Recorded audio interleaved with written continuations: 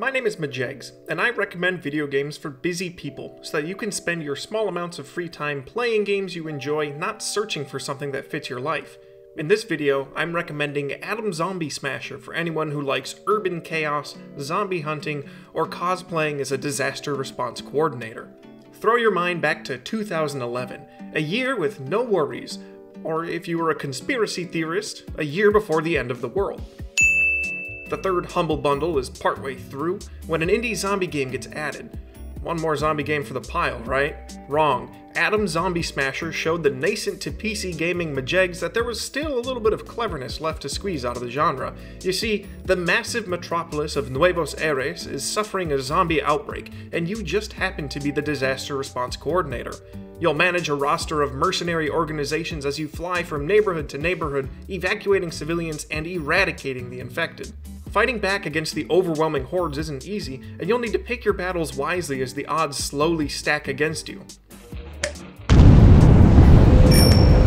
Back in 2011, this game felt so unique, and I picked it up again recently and found that it still holds its charm. Just before sitting down to write the script, I played through an entire campaign, and it took me all of an hour. With its procedural generation, randomly assigned mercenary groups, and a slew of modifiers that can change the roadmap of the game, the replayability is substantial, and time commitment is minimal. With a few other busy people-friendly features, Atom Zombie Smasher, despite its age, still earns a recommendation in the Games for Busy People annals.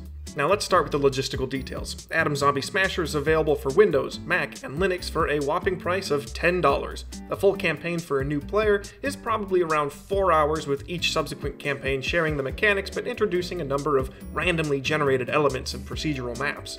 I personally wouldn't bet on it coming out for Switch or iOS, but that's just my opinion. Now, onto the game itself. Atom Zombie Smasher campaigns take place at a strategic level and at a tactical level. At the strategic level, you select a neighborhood to execute a tactical operation in. After selecting the neighborhood you want to defend that month, you'll be transported to the tactical map.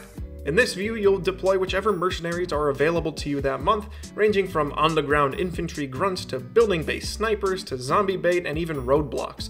It's up to you to either hold off the infected while your rescue chopper pulls civilians to safety, or go on the offensive to engage all the shamblers in the area to eradicate the infection once and for all. Following your success, or failure, you'll be awarded experience and victory points that progress you towards the end of the campaign. That's it. A nice, simple gameplay loop that doesn't rely on complexity to be enjoyable, but instead revels in the chaos and swarm theory of zombies in a high population density area. One thing that really resonated with me as a busy person is that you can restart a level with no penalty. Unless you're going for a hardcore campaign like some kind of masochist, that means you can play around with all kinds of layouts until you get it just right. So you don't have to worry about throwing away a whole mission because you had a misinput or mess something up. It encourages you to play in the sandbox of Nuevos Aires and just have fun. As a busy person, it can feel all too hard to come by a design that lets you play that way. But if you're going to lose in this one, it's going to be due to a series of poor decisions, not because you messed up your deployment in one single level. And I really like that. Now, earlier I mentioned I completed a campaign in about an hour ahead of writing the script, and that wasn't a lie, and it wasn't a baby campaign either, it was a standard campaign. But you could compress this game even more by just doing a short campaign. I won't harp on why this is good for busy people, I'll just leave it with one more explicit conclusion. If the total campaign only took me an hour, the meat and potatoes of the game, the tactical city missions, take even less. Probably 5 minutes total. Enough said. What I enjoy about Atom Zombie Smasher is that I can create my own narrative. As walkers invade the neighborhoods, I found myself telling my own story, how the city responded poorly at first with just a helicopter and some barricades, but eventually they contracted full infantry teams and started bringing artillery units into city blocks. As things become more desperate, demolitions teams and high-caliber military units are required to stem the tide of the biters. It's a fun little exercise in creative writing while I was blowing off some steam at least. Atom Zombie Smasher might be an older title. It might be missing some of our modern-day PC gaming requirements. But with the worrying pattern of games clawing for $70 and being unfinished and unpolished on release, I can't help but return to some of the classics from days gone.